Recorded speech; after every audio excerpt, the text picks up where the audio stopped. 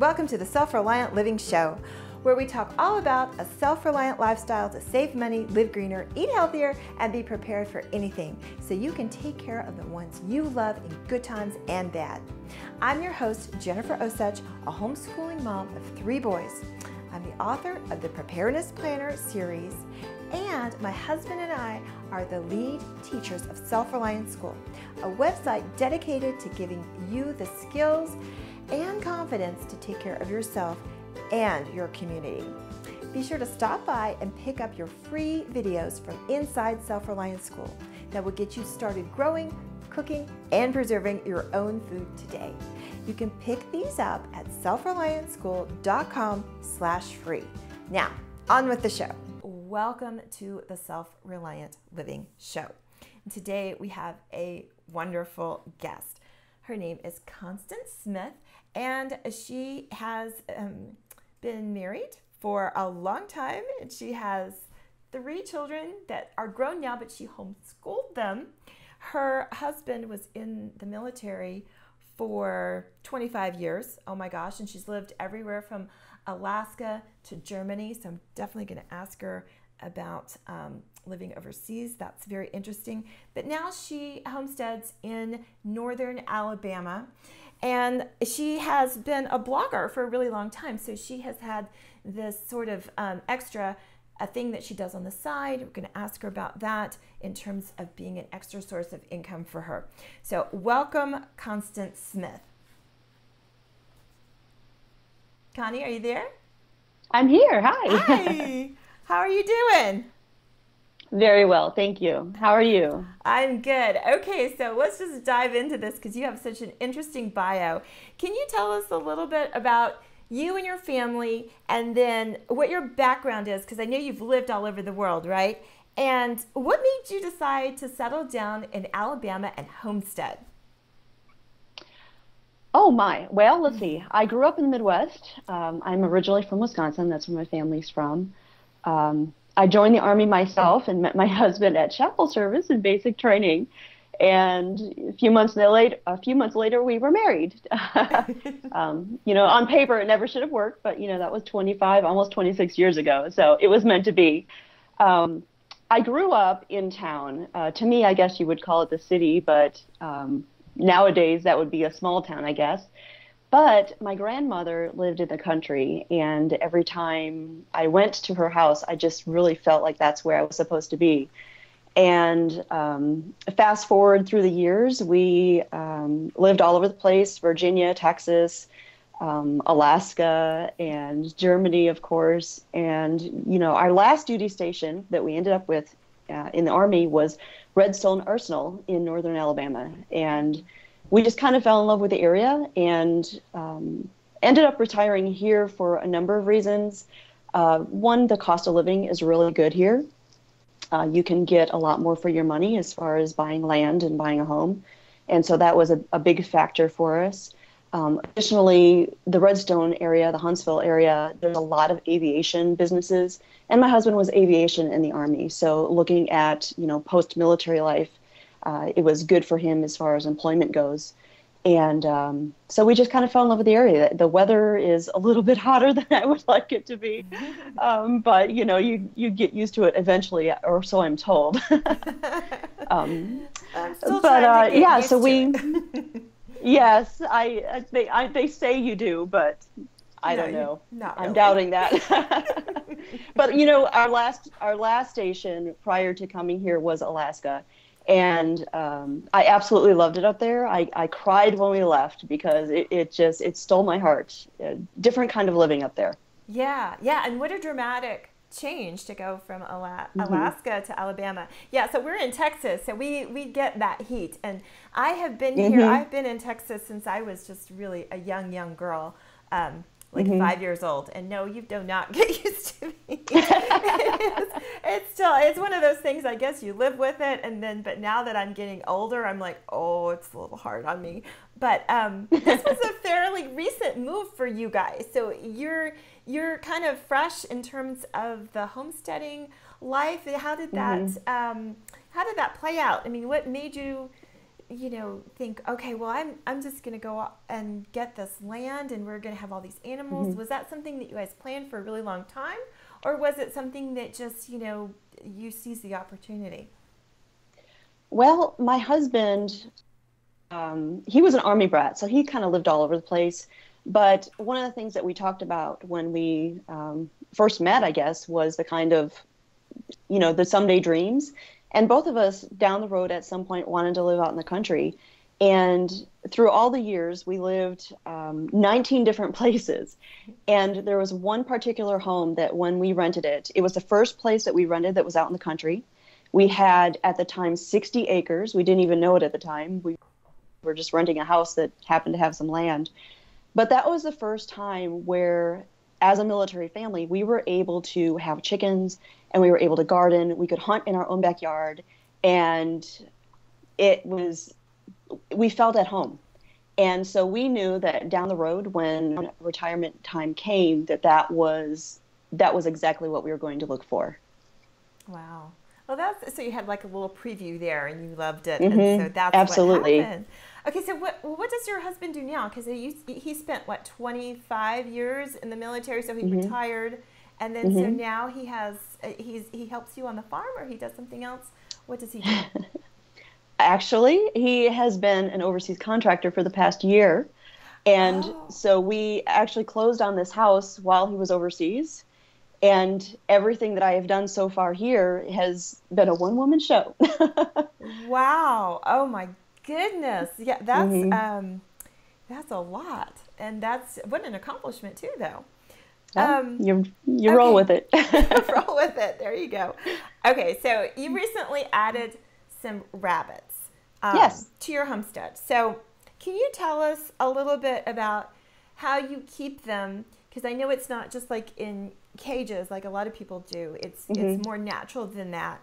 But can you describe the sort of crate that you keep them in? Because I know that I've talked to a lot of people who have rabbits, and they, I've asked them how they keep them, and they've tried the sort of thing that you're doing. Although I think that you've got the answer to it with this question, but they say that they dig underneath. But can you just talk about the crate that you've got and what you're doing to prevent that?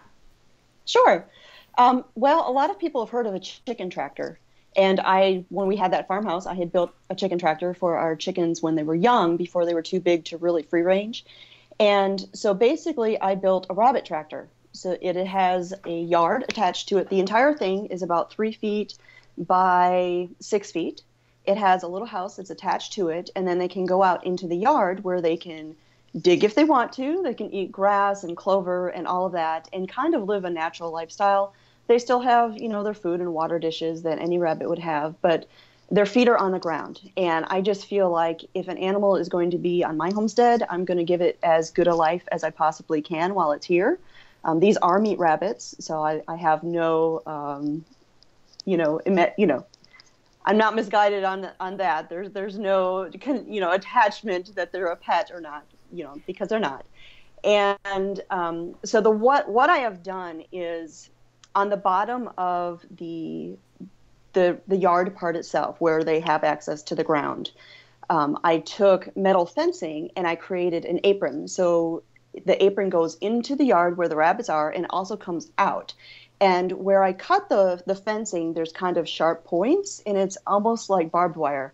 And so that cut edge is to the outside. So if I have a predator that comes along and tries to dig underneath it, they're going to poke themselves on those sharp wires and discourage them from trying to dig. We have a huge coyote population here.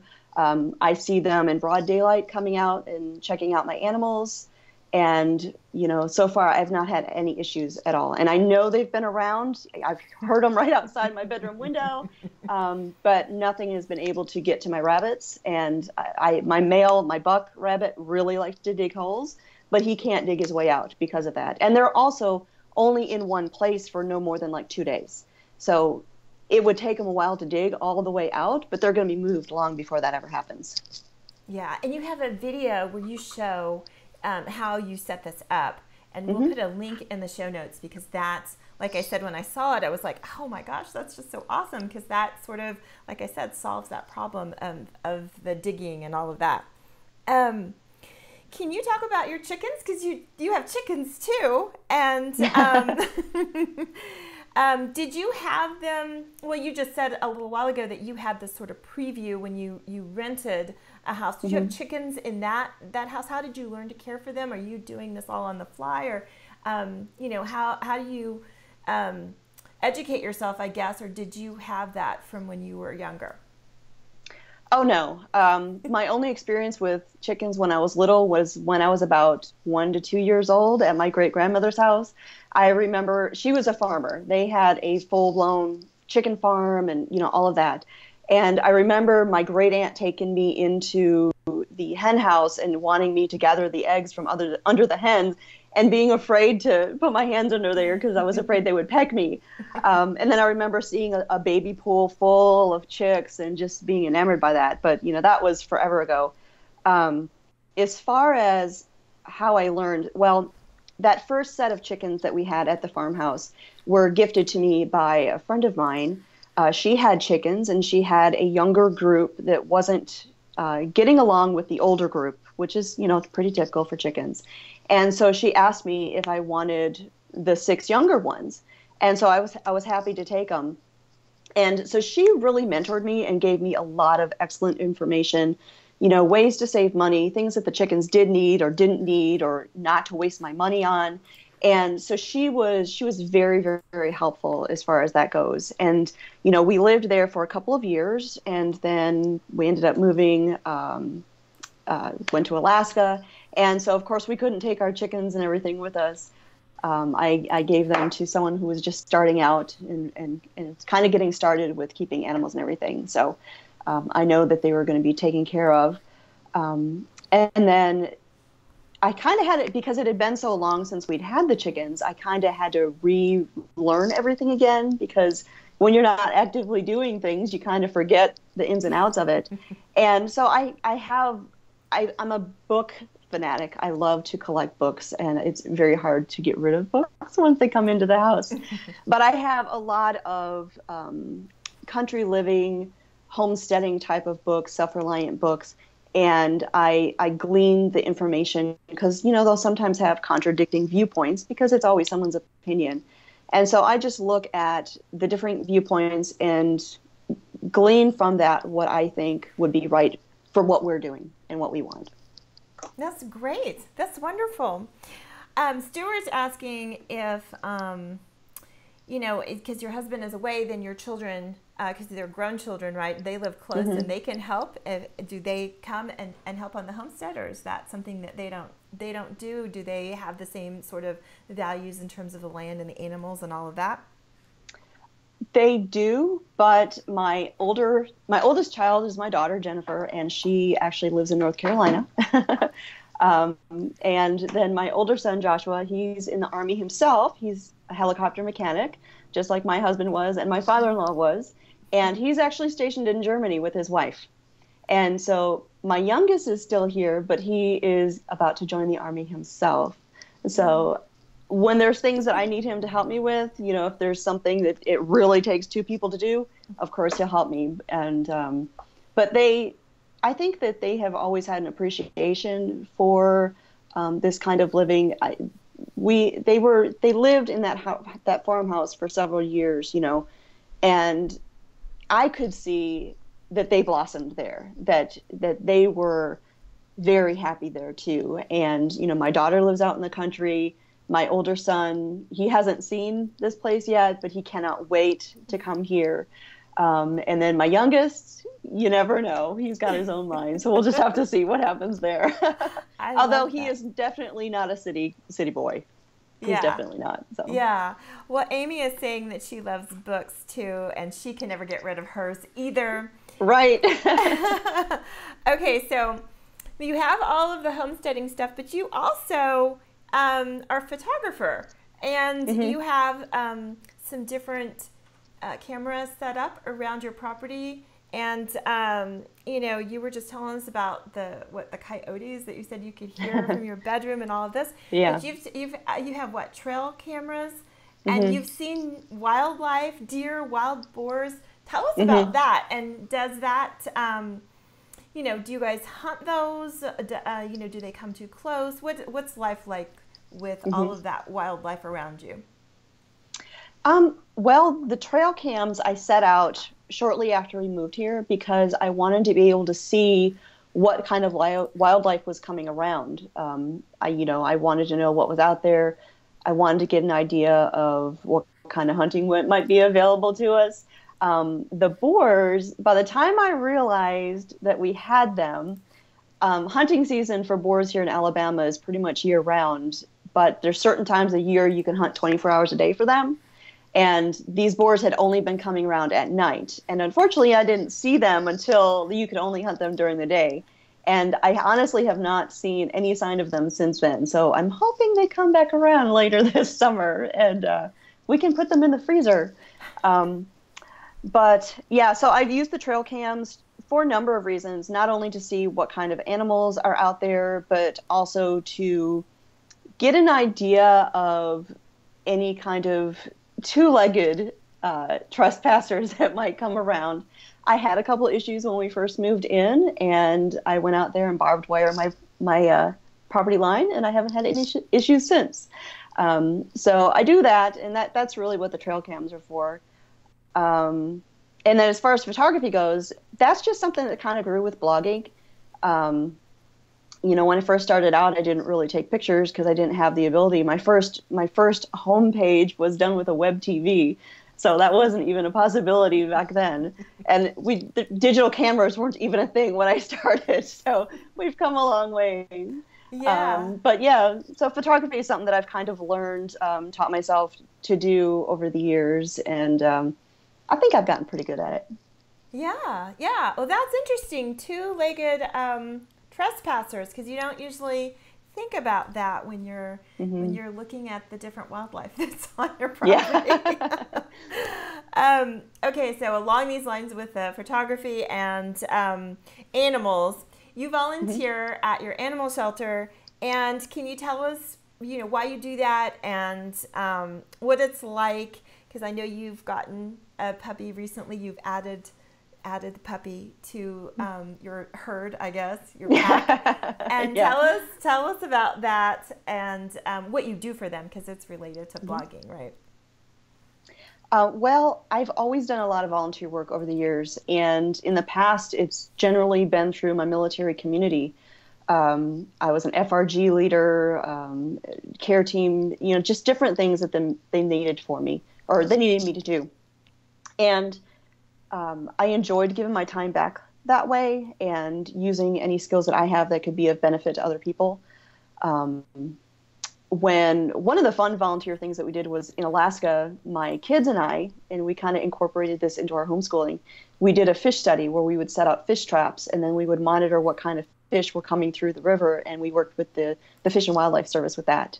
But now, being here, Redstone Arsenal is a military installation of sorts, but it's really more of a research installation where you've got NASA and all that stuff. So it's not really an Army post. So it's a completely different lifestyle. There wasn't like a real unit for us to plug into or anything like that. And I still wanted to be able to have the chance to give back to my community and to help out where I'm needed. And one day I saw a post on Facebook where the local animal shelter was looking for donations, where they were trying to get dog food and everything donated. And so I jumped in the truck and went to Walmart and bought about 200 pounds of dog food and went to the animal shelter. And it dawned on me, wait a minute, I can take pictures. And so I asked the lady, do you have anybody who does photos of your dogs? And all the animals. And she's like, well, we used to have a lady who did it, or she said she was going to do it, and she never came back. And so I'm like, well, I'll do it. So about once a week or so, I will go in, weather permitting, because they have an outdoor area for the dogs. And I will photograph all of the cats and dogs that need to be adopted. And they've told me that since I started doing that, the adoption rate has gone way up, which is the whole goal of this.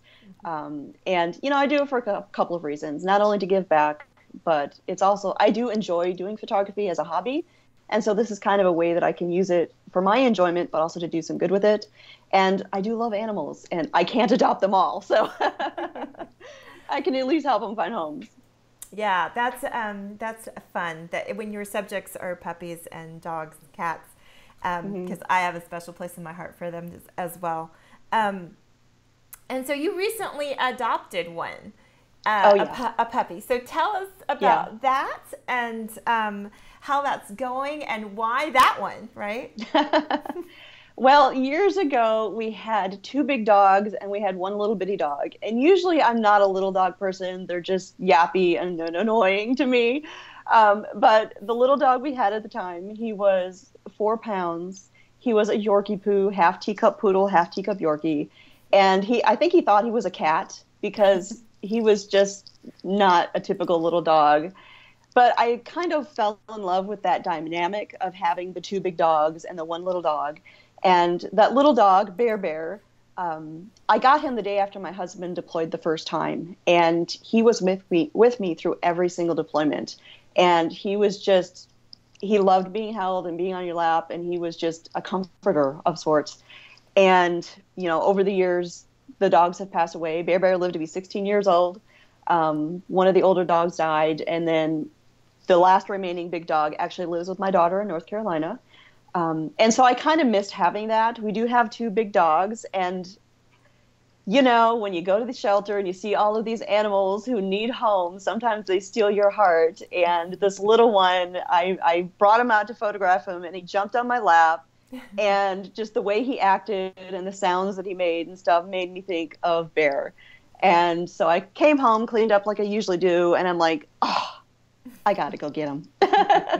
So I went back and I got him, and he did great. My big dogs China is a husky mix, and Duke is a American Staffordshire Terrier Shar-Pei cattle dog.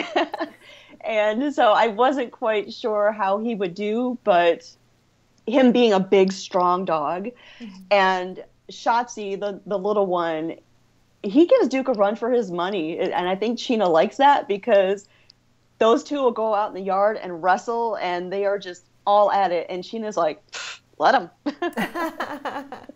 Oh, that's great. Well, we have a small dog and a big dog. So I guess we're missing another big dog is what you're saying. That dynamic is really cool. We'll have to see about that. I'll have to break that gently to my husband. Well, so let's switch gears a little bit because you spent a good amount of time overseas. And I know that, obviously you're homesteading now and you believe in living naturally and sustainably. How did you do that overseas? Where did you go grocery shopping? Did you seek out farmers markets and stuff like that? Tell us a little bit about what that looked like. Well, to be honest, when we were in Germany, we were very young, and that wasn't really where we were at yet in our life. And we lived in an apartment, so there wasn't really a whole lot you could do in military housing. But over the years, we, depending on where we were at, sometimes we were in townhomes or apartments or, what have you. But like in Germany, we had this huge balcony. And so my balcony was lined with pots, and I was able to grow anything I could in containers. And, when we moved to Alaska, I did much of the same. Even though the growing season up there is completely different, you've really got to adapt to doing things up there. But I did what I could. It was difficult. I did visit farmers markets and things like that. When we lived in military housing at Fort Bragg, we lived in a duplex townhome kind of place. And my backyard was a jungle. It was full of containers of everything you can think of. I even grew corn in pots. And so it was great. And then when we left, my next door neighbor had been trying to grow things, and he couldn't really get the hang of it. So I just kind of gifted it all to him. So that way someone could enjoy what I had started. So you kind of learn to do what you can. It's difficult when you move every couple of years. We had 19 different homes in our Army life. And so it's hard to do anything long term. It's just not possible. It is. Yeah, I can relate because my father retired from the Air Force. So I spent my young life moving from place to place. So I totally get it. But tell me a little bit about your blog, because that's, I guess, some of the inspiration came from doing those sorts of things. And so tell us about, because I know you have a YouTube channel, you have a blog, and you develop recipes. So tell us a little bit about how that all came about. Well, years ago, like I said before, we had a web TV, and I started a little homepage where I could just share things that our family was doing. And of course, back then it was just text because we didn't have the capabilities that we do now. And then 2005, 2006, I was in a Yahoo group when Yahoo groups were big. And I was in a homemakers Yahoo group, and we would share recipes, homemaking tips, and things like that. And I found myself sharing the same recipes over and over again and typing out these recipes over and over again. I'm like, I really need some place where I can point people to find the information that I would like to share. And a friend of mine who she actually ran that Yahoo group, told me I should start blogging. And at the time, blogging, well, that was just an online journal. Why would I want my diary on the internet for everybody to read? And then she explained to me, she's like, no, you don't have to use it that way. She said, you just type it in and it does the coding for you. And I was like, oh, what? I was like, oh my goodness. And so immediately I got online and started my first blog. And originally it was at Zanga, which I don't even know if that exists anymore, but I wasn't on there very long because I didn't like the advertising they had on there. It was kind of yucky, and so I moved shortly thereafter to Blogspot, and I blogged there a long time as Mrs. Mama Hen. Don't try to go to that address now because somebody else owns it, and it's not a nice website. But the reason I started doing it the way I do, around the same time, not only did, I want a place where I could direct people to find my recipes and things like that, but I was teaching a homeschool home ec class. And there was a friend of mine who was there one day, and she was kind of watching the class and everything. And she says, I really wish they had home ec for grown-ups because I never learned any of this when I was growing up. And that really got me thinking about the day and age that we live in.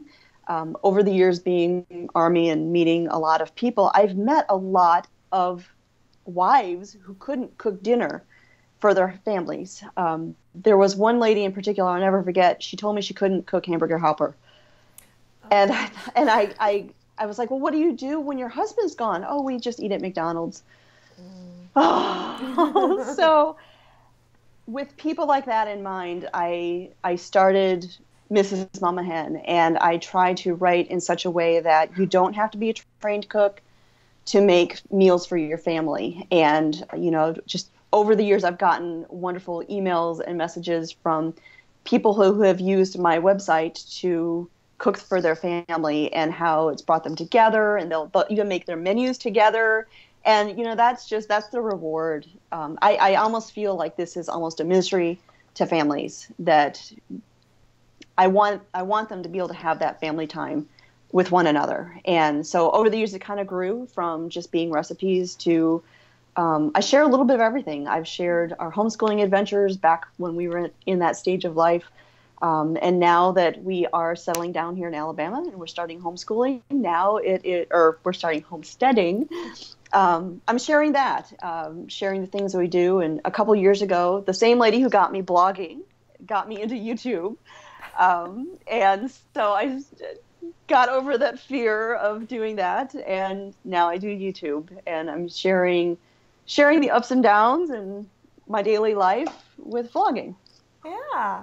Well, tell us, I don't know, 2-3 recipes on your blog that mean something special to you. Because I know, all of your recipes, I guess, that you develop, I know all of mine, and there's sort of a story behind. But what are your 2 or 3 favorites?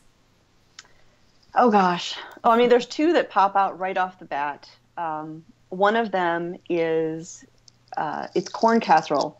And that might not sound like corn casserole, but I grew up eating that. And so that's not really my own recipe, but every holiday my grandma made corn casserole, and you knew it was a holiday from the smell of it.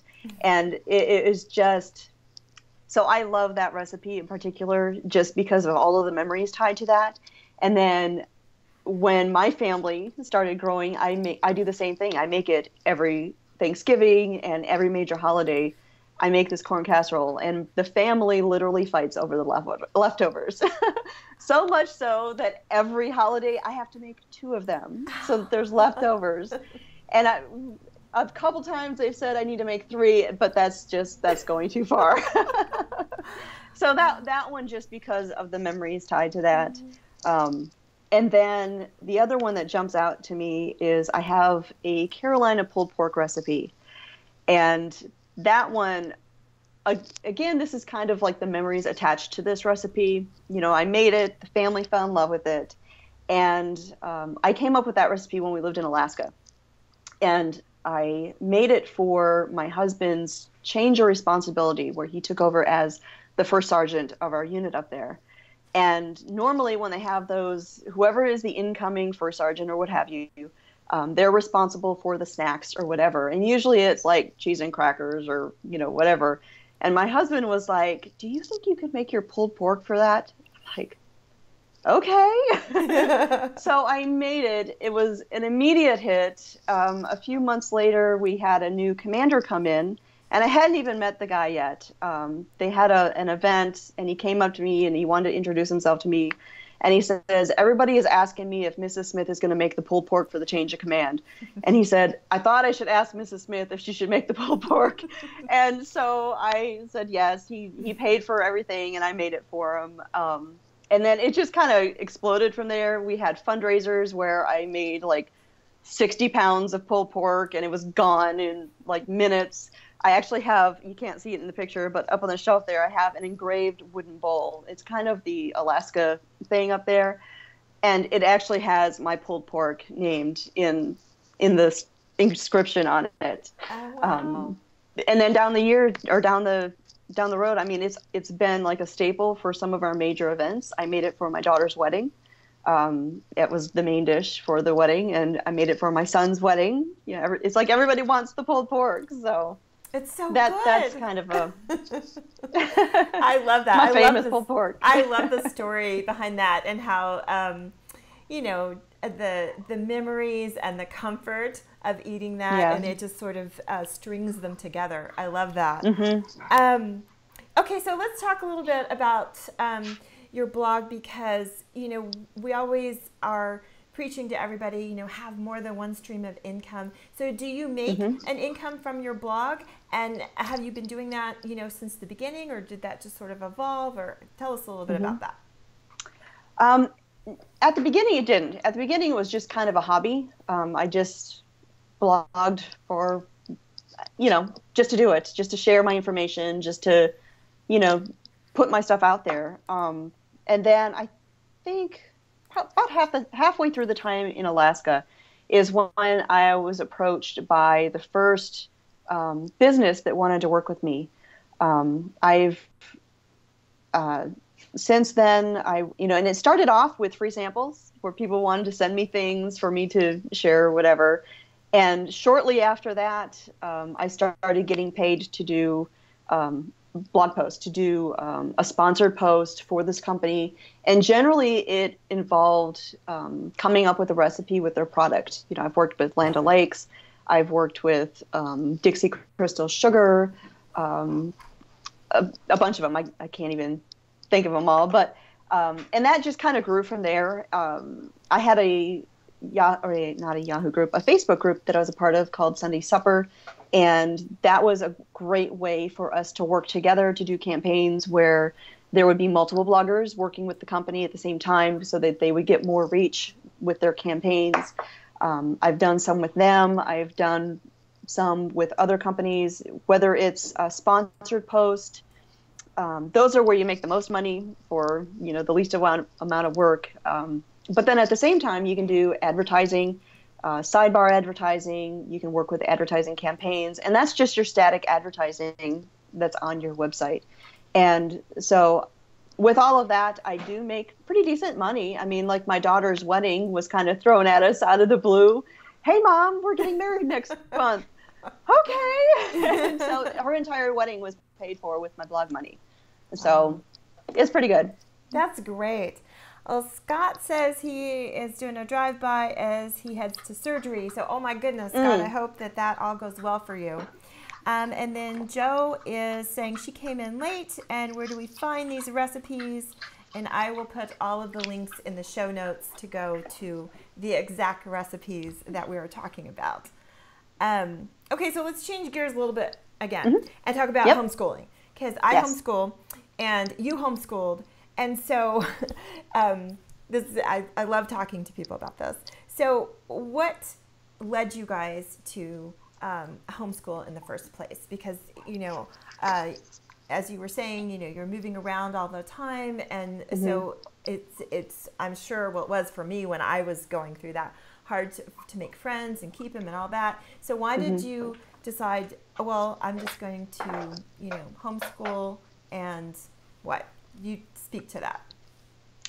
Well, I became a Christian when my kids were little, and it was right around the time that my oldest started going to school. And while we were there, this was in Germany, I actually met the first family that I'd ever known who homeschooled. And I was always amazed at how the children behaved themselves, how loving they were to each other. And that's what really opened my eyes to this whole homeschooling thing, because I'd never really heard of it before. And once I got to learning more and more about it, I just really felt like that was what I wanted to do. Now, getting my husband on board was a different story. We came back to the States, and the first 2 years, my husband allowed me to homeschool my daughter. But then when my older son was starting school, my husband's like, oh, no, you can't do two different grades at the same time. And so he made me put them in public school for a while. And then a few years later, as the kids got a little bit older, all three were in school. And we were just having a lot of issues with bad schools, bad teachers. And I dragged my husband along one day to a parent-teacher conference, and the teacher lied to us, to our faces, and was immediately caught in the lie. And I think that was kind of the eye-opener for my husband. And this was about 2 weeks before he deployed again. And so the way we came about into finally homeschooling is kind of a little bit of a story. It's a short one, but he had allowed me to homeschool my daughter because she was the oldest and she was a girl, and so he thought it'd be fun to homeschool her, but not the boys yet. And so that last year with that teacher conference and everything, the boys were still in public school, and then my husband deployed. And I was fed up one day with something that had happened with the school, and I was like, you know what? He is not here, and I've never even told anybody this. My husband doesn't even know the story, so now he's going to know this. I had decided I was just going to homeschool the boys because my husband is not here. He's not the one that has to deal with this, and I'm just going to make the command decision, and I'm going to do it because I'm the one that had to deal with everything. And signed the boys up for homeschool football league and everything else, and looked out the window one day. The kids were outside playing, so when we lived at the farmhouse. And immediately I was convicted about it, and God just kind of was like, excuse me, this is not how we do things around here. And I prayed about it, and I was like, Lord, I know, and I'm not doing this the right way, and I've got to fix this. I can't bear the thought of putting them back in public school. And 20 minutes later, my husband called me from Iraq and told me to homeschool the boys. Wow. He had no idea I had even pulled the kids out. He had no idea what was going on. And so that was just God. Mm-hmm. And from that point forward, that's all it's been homeschooling. And, prior to that, I had a couple relatives who were not on board with the idea. They didn't understand it.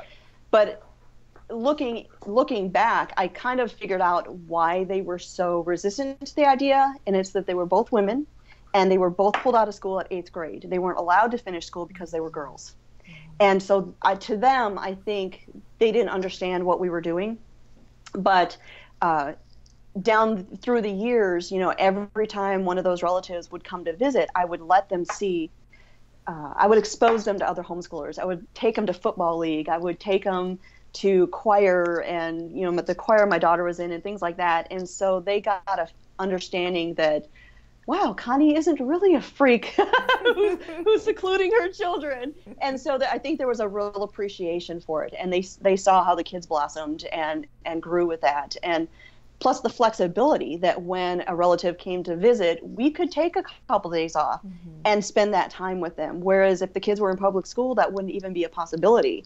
And so, we didn't have a strict schedule. We started in the middle of summer when the weather was too hot to be outside anyways. And then we would take off the entire month of October and enjoy the beautiful weather, have time with family and things like that. It would just, I really saw that my kids did very, very well that way. I could see the difference in them, their personalities, and it was just, I knew it was the right thing for a family. Not to mention that with military lifestyle and moving constantly, I didn't have to worry about changing schools. I didn't have to worry about different curricula or anything like that, because we would just pause, we would move, and then we would pick up where we left off. Yeah. Yeah, that's great. That's beautiful. I love that story.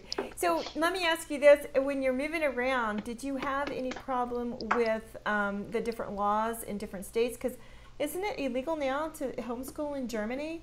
So can you talk about that a little bit? Okay, so we only homeschooled in 3 states because we were at Fort Bragg for a very long time. We just moved a lot while we were there. So North Carolina has pretty easy laws. You pretty much just register with state, have your kids tested once a year. It's pretty hands-off. Alaska is completely hands-off. You don't even have to register with Alaska. The only involvement that the state or the school system or anything would have with you is if you enrolled your child in one of the homeschool programs that they have. And my older son did do that. So he took a woodworking class through the high school, and he was on the sharpshooting team at the high school, competed in the Junior Olympics and everything like that. And so that was good for him. So Alaska is easy. I mean, it's such a huge state, and there's so many people that live in the middle of nowhere. How could the state ever possibly regulate anything with that? And then down here in Alabama, it again is pretty easy. You have to register through a school, so it's kind of like your umbrella or whatever. But the particular umbrella that we used was very hands-off, very freedom-minded, very keep the government out of your business, let the parents be the parents. And so I appreciated that. As far as Germany goes, we didn't homeschool when we were there, but, we did know homeschoolers there. The way it works for military families who are stationed over there is they don't fall under the German laws. And that is a huge, huge thing because, like when a military family is stationed over there, they go to DoD schools, Department of Defense schools. So they fall under the DoD. They don't fall under the German school system. And so American children have a little bit of a reprieve from that. I don't think anything has changed as far as that goes because I still know people who are over there in homeschool. But yeah, I know it concerns people sometimes when they go over there if they're homeschooling, but thankfully they don't fall under the German law because that would just be awful. Yeah, that is good. And that's good to know because I didn't know how that worked. And so that's great. But your children are grown right now because they're you're done with homeschooling per se, but you're still sort of teaching with your blogging and your writing. So could you tell us a little bit about that? Well, I teach, through my blog, I teach, cooking and things like that, recipes that are easy to follow and easy to understand. I do a lot of step-by-step photos so that people who are visual can see. But then I also do workshops. I teach people how to blog, not necessarily to do what I'm doing, but just to blog in general. I've spoken at workshops Just last week, I spoke at a writers' conference about blogging and about using social media and doing what you love and finding a way to make profit with that. So I do things like that. Trying to think what else. I've done one-on-one. I guess you could call it almost like tutoring, where someone was starting a foundation and needed to start a website. And so I did one-on-one counseling with them and walk them through the stages of how to run their website, how to set it up, and things like that. So there's kind of like a little bit, I kind of do a little bit of everything. It sounds when like I have the time. It just sounds like you have a teaching personality. I do. love that. And then you just, want to give. And that's just, it's one of my favorite types of people. So you're my kind of person. I think I put that in the description. When I put this on Facebook. Hello, Tracy. There's two Tracys, and hello, Misty. So saying hello to everybody who's coming in. Okay, so let's talk a little bit about Second Amendment rights. Can you talk a little bit about your background with firearms? Oh, goodness. Well, I didn't really grow up with them. I grew up in the town. I never really had anything to do. I think my first experience with firearms was my senior year in high school. In the town I grew up in, the high school, PE wasn't a required class for your senior year, but there was an alternative class you could take. It was called Outdoor Adventure, where we did kayaking and skiing and rappelling and all different stuff. And one of the courses that we actually did was firearm safety. And the high school that I went to actually had a range in the basement, and it was for the ROTC. But the outdoor adventure class used that. And so that was my first actual experience with firearms. And then down the road, we didn't really hunt or anything when we were younger, just because we moved so much and apartment living and all that stuff, and raising babies, But then I want to say probably around the time we moved to North Carolina is when I started really taking an interest and really learning more about it.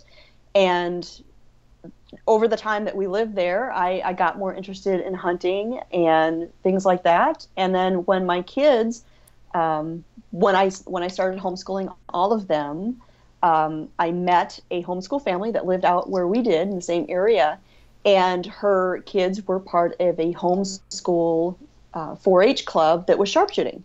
And so I'm like, oh, this sounds interesting. So I immediately signed my kids up, because I wanted them to learn how to use a firearm, because we did have country living in mind. And when you live in the country, I feel like being knowledgeable about firearms to protect not only yourself, your family, but your livestock and everything else, I think that's very important for people to know, not only as a rural liver, but honestly as an American. But that's a whole different ballgame.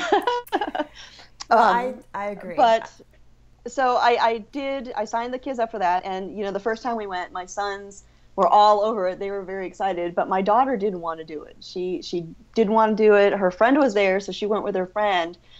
But I said, okay, well, someday you say you want to live in Montana and you want to have a horse ranch and all this stuff.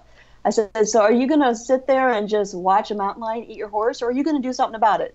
And she looked at me, and she turned around and she went straight to the rifle range and learned. So, and then later on, I actually did become a certified instructor. I was the shotgun instructor for the 4-H club.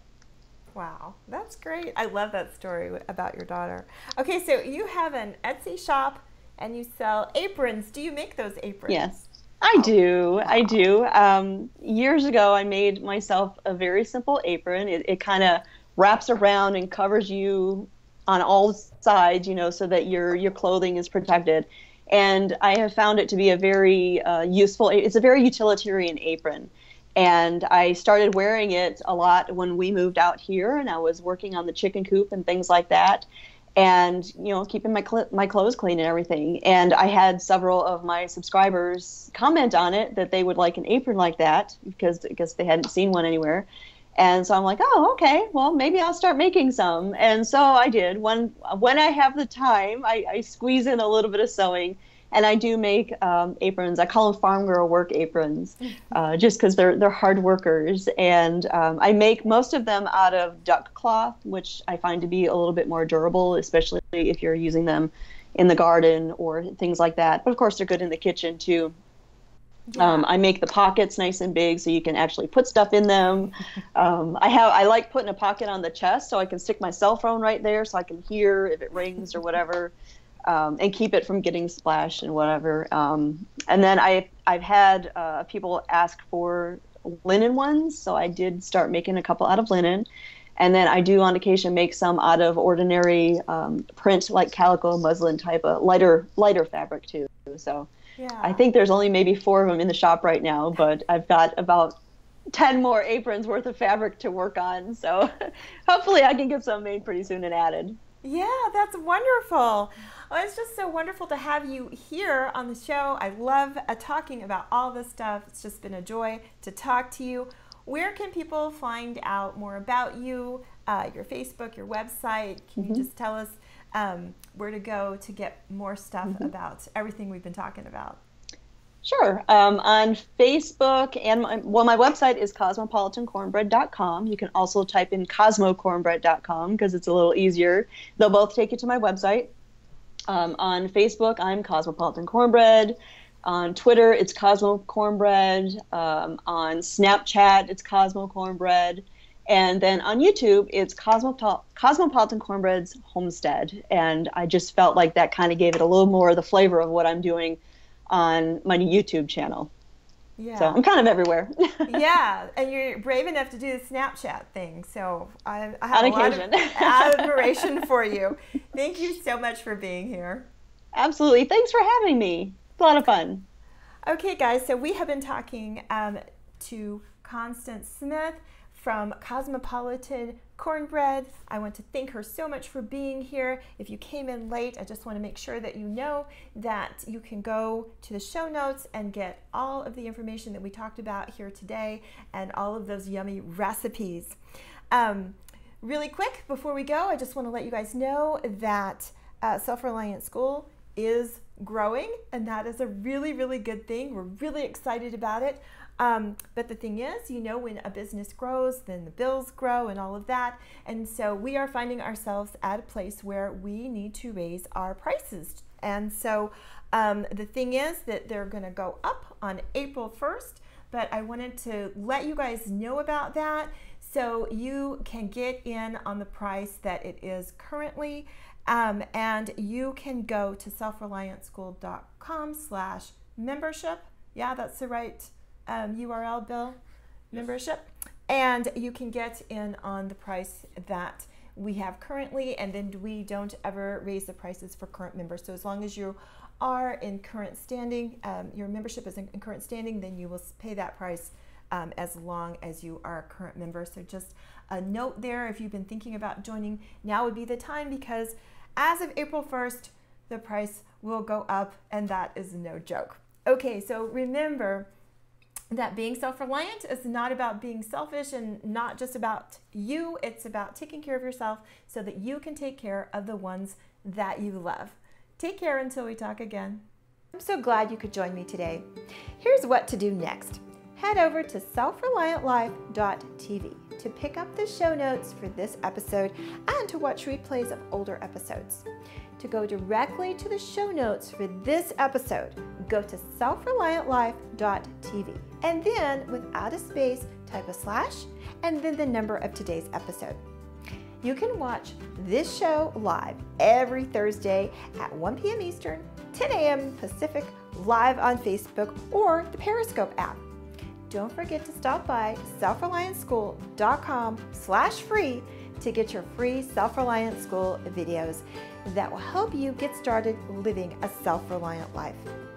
Also, if you're listening to this show as a podcast and you've liked what you've heard today, please subscribe through Stitcher, iTunes, or your favorite podcast app. If you're on a mobile device, just search for the Self-Reliant Living Show. If you're on a laptop or desktop, just go to selfreliantlife.tv/iTunes. And while you're there, please leave a review. I love to hear from you.